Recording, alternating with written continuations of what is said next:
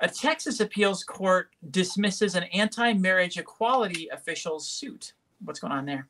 Dianne Hensley was a justice of the peace in McLennan County, and she was reprimanded by the state's Commission on Judicial Conduct in 2019.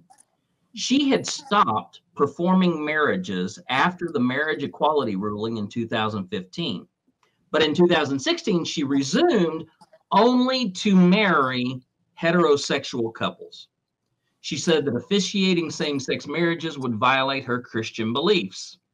So after the disciplinary action, she filed a lawsuit saying the commission should have prevented from investigating or sanctioning judges or justices of the peace who recuse themselves from officiating at same-sex weddings on account of their sincere religious beliefs.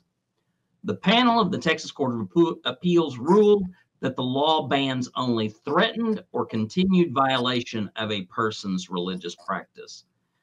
She had received a single reprimand.